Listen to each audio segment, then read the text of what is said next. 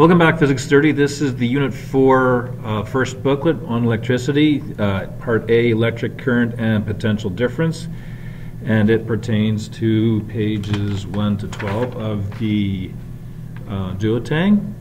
And what we're looking at here is define and provide an example of elementary charge and electric current, state the main ideas in the fundamental law of electric charges, state the SI unit for electric charge, apply the relationship between quantity of charge on an object and the number of elementary charge to solve problems, state the SI fundamental unit for current, and explain electric current in terms of electron flow.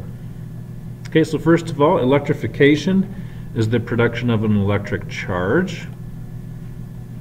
And what you would have done back in grade 9 science is experiment a little bit with electrostatic charges, meaning that those are charges that are stationary, they don't move continuously, they're simply transferred from one object to another, whereas electric current deals with moving charges, continuously moving. And of course, in order to look at this, we have to remember what an atom is made up of, where do the charges come from, etc. So protons and neutrons are in the nucleus, they are not movable, so the protons give the atom its positive charge, neutrons have no charge. The electrons are negatively charged, they're outside, and they are the parts of the atom that are movable. We can either add electrons or remove them from atoms, and since they make up objects, remove electrons or add electrons to the objects themselves. The three laws that you would have taken back in grade 9 science: like charges repel, opposite charges attract, so that's where the opposites attract statement comes from. And charged objects will attract neutral objects because they'll rearrange where the electrons are in those neutral objects, causing attraction. How's the amount of charge on a proton compared to that of an electron?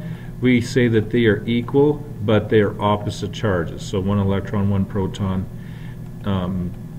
they're equal in terms of how much charge, but opposite in terms of the charge value themselves. Since a proton or electron is a really small unit of charge, we look at bundles of charges to make them measurable. So we need a lot of charges in order to actually detect a charge, so we use the word coulomb to describe that, and we can define that in a couple of different ways. For part C here, you can see how many elementary charges, whether it's protons or electrons, how many of them make up 1 coulomb. So this little E here, it can mean electron or proton, or we just say elementary charges. Speaking generically, it's either electron or proton. If I divide each of these sides by 6.24 times 10 to the 18, I get, well, one elementary charge is 1.60 times 10 to the minus 19 coulombs. So you can relate elementary charges and coulombs in that way, depending upon which side you want to be equal to 1. And quite often, in terms of when you're looking at one elementary charge, in terms of coulombs, you may see plus or minus signs in front to distinguish between, is our elementary charge a proton or is it an electron? So you may see that. To determine what would the total charge of an object be, there's an equation that the duotang suggests Q equals N times E, where Q is the total charge, little e is this elementary charge. It's equivalent to 1.6 times 10 to the minus 19, as you can see here. And N just represents, well, how many of these do we in fact have? So if one elementary charge has a charge of this amount, then 10 would be, well, 10 times this number. So you don't really need an equation, but it will help you out to assign those values in terms of variables. Okay, so just the charge of one elementary charge multiplied by the total number of those charges gives you the total charge. And again, we can use that equation to figure that out. So if we take a look at a couple of examples, in a lightning bolt, it is estimated that a charge of 20 coulombs is transferred from cloud to earth. How many electrons make up the lightning bolt? So that tells you that these charges are electrons. So you can see here I put a little negative here, meaning that, well, my total charge here is actually a negative 20 coulombs. And since I'm talking about electrons, I will refer to each elementary charge being negative 1.6 times 10 to the minus 19. Then, of course, to figure out how many of these I have, I'm looking for big N. So if I'm dealing with electrons, Q and E are both negative. If I'm dealing with protons, Q and E are both positive, such that N will always be a positive number. So looking for N here, divide by little e, divide by little e, negative 20 over negative 1.6 times 10 to the minus 19 coulombs. Coulombs cancel, and I'm left with simply a number which represents the number of elementary charges. And of course, I was talking about electrons in the original question, so electrons is what I will use for the unit. B, a metal leaf electroscope is given a negative charge of 1.2 microcoulombs, and you can see here 1 coulomb is equal to 1.6 times 10 to the minus, times 10 to the 6 microcoulombs. How many electrons is this? So, of course, we're dealing with very small charges, so sometimes we'll see microcoulombs, millicoulombs, etc. So you may want to just circle this so you have access to it, and you know the relationship between coulombs and microcoulombs. So, how many electrons? Again, we're looking for big N. One elementary charge is negative 1.60 times 10 to the minus 19, because we're told it's electrons. And to convert microcoulombs into coulombs, 1 coulomb is 1 times 10 to the 6 microcoulombs, so that is negative 1.2 times 10 to the minus 6 coulombs.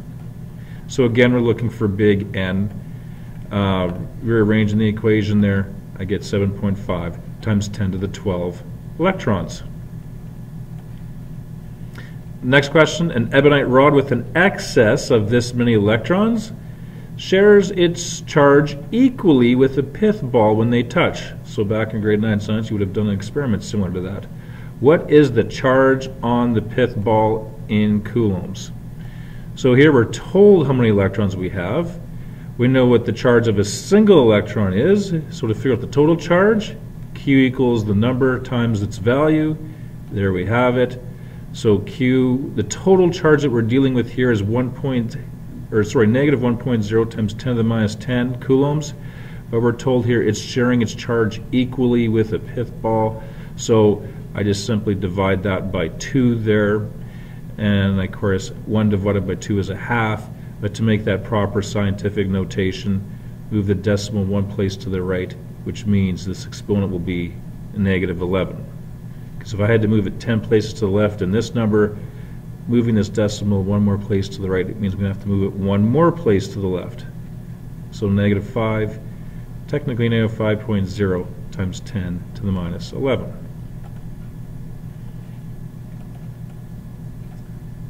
Okay, let's see, how are we doing here in terms of material? Okay, we should be able to get through this whole video. Describe how the flow of water is similar to electric current. So we can think of water flowing from a high level to a low level. Water always flows downhill, of course. So if we're talking about electric current, there's a difference in potential energy, stored energy, going from a high potential to a low potential, similar to water going from a high region to a low region.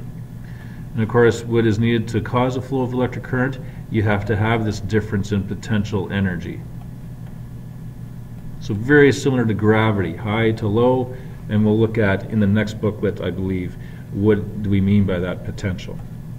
So electric current is the flow of charges, and to figure that out, we're looking at how fast they flow. It's almost like the speed of these electrons moving.